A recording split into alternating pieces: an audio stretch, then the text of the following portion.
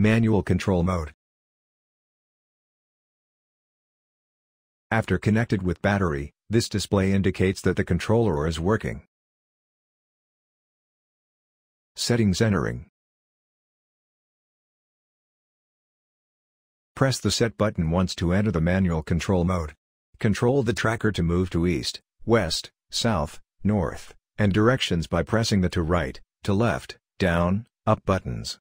Press Quit to save the changes and exit manual control mode. Settings overview.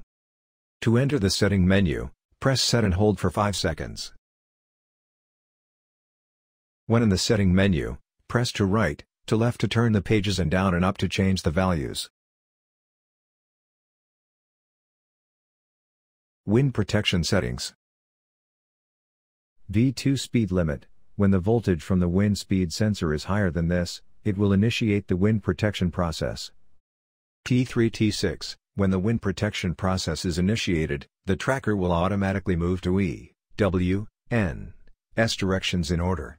The values in T3 T6 stand for the move time of each direction.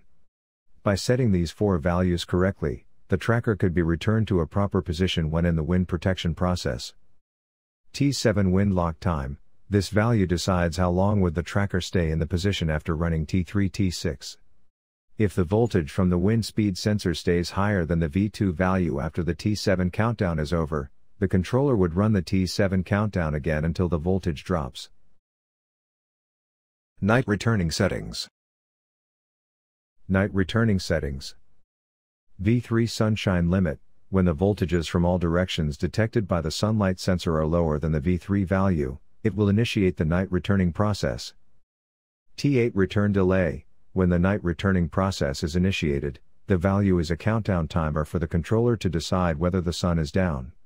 If the voltage detected gets higher than V3 before the countdown is over, the countdown will stop and the return process would be cancelled.